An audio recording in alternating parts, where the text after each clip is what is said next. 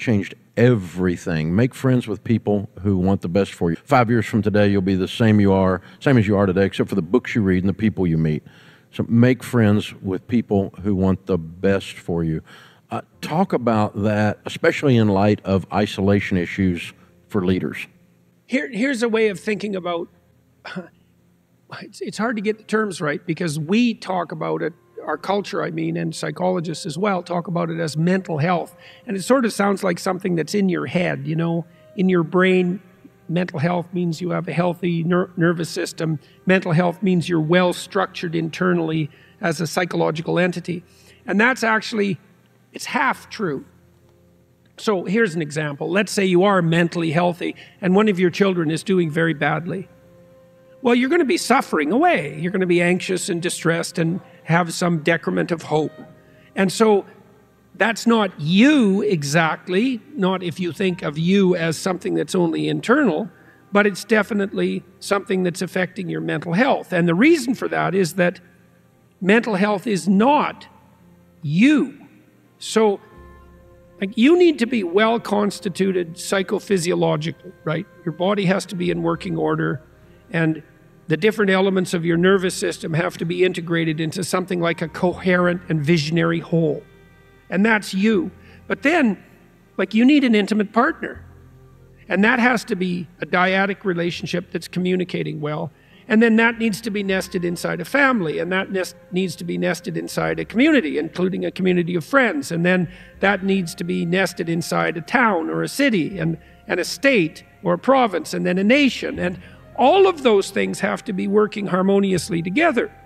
And so if you're going to be sane, you have to be acceptable to, valued by, and in constant contact with a social group. And then you need to, if you're wise, select your social group carefully. This is why there were businessman organizations like the Rotary and the Kinsmen and so forth. And, we see their membership plummeting in recent years. But it was there because people were wise enough to understand that even if you had attained things on your own as a solitary venture, an entrepreneur, that it was extremely useful to have a community around you. It's not good that man be alone. No.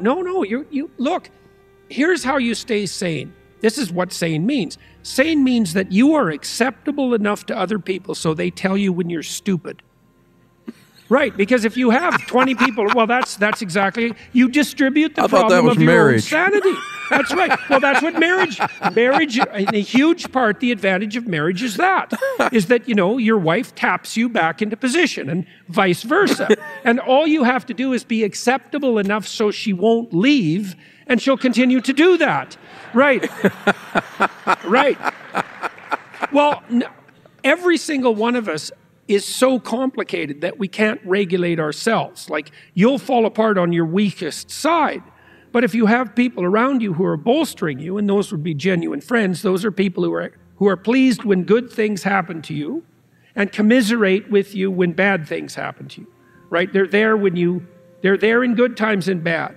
And you know who your friends are, especially if you've gone through bad times. And it isn't that those friends in some ways are additions to your mental health. They are actually, without them, there's no way you can be mentally healthy.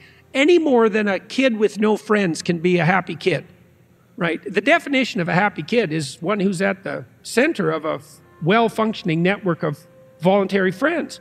There's no difference between that and setting up your life properly. That's why children set their lives up like that. They're doing that to practice becoming a fully functional adult. And so you need a network around you that's thriving and communicating. And, another thing to understand too is the mechanism of free speech is the process by which those social relationships maintain their integrity. So, in a marriage, if the principle of free speech doesn't apply in your marriage, it's doomed. Because you cannot discuss your actual problems and solve them. And then they just accrue, like the little dragon that we talked about at the beginning of this conversation. They just accrue, and once there's enough of them, then you spend your fortune in divorce court. Right, so unless you can speak freely with your wife, and that means there's going to be some conflict, because free speech means conflict, because you're dealing with real problems. Unless that principle of free speech applies, the relationship will disintegrate. And that's the same at every level. That's why free speech isn't a right given to you by the state. Free speech is the precondition for the stability of the state. And it has to stay the hell away from it, from interfering with that principle, or it will doom itself. Right? So that's why we think about it as a God-given right? It's outside. It's the process upon which the integrity of the state itself depends, no matter what level you're conceptualizing the state. Because your marriage is a tiny state. And it's the same with your family. And if the information is flowing freely, that's going to cause some conflict, obviously, because you're going to discuss difficult things. And you have to do that because life is difficult. And, a problem's going to come at you, at your family, and you guys aren't going to feel the same way about how to solve it. So then you have to have an argument about it. You have to exchange your opinions, and hopefully you do that in a way that helps you come up with a solution to the problem that's likely to work. And all that's dependent on free speech.